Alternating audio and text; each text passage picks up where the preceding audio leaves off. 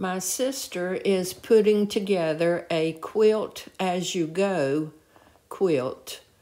She sewed the strips together of various colors of blue, and then she put the top fabric and the bottom fabric with the batting in between and zigzagged all of that together over the seams.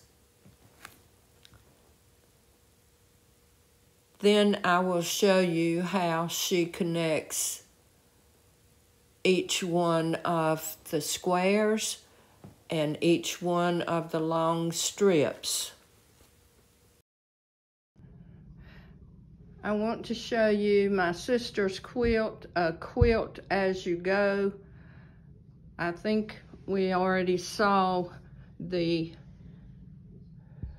squares, and now I want to show you how she is putting them together with this piece.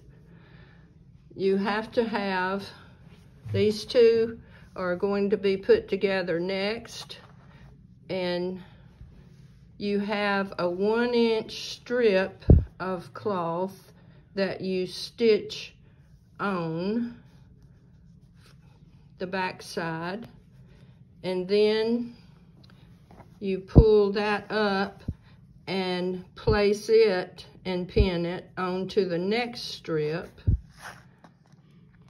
and sew that, not yet.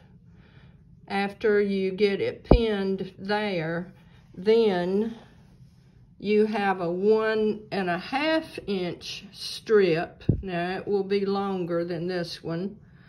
And you put the 1.5 folded and pressed strip on the new side, and you sew all of it at one time, all the way down.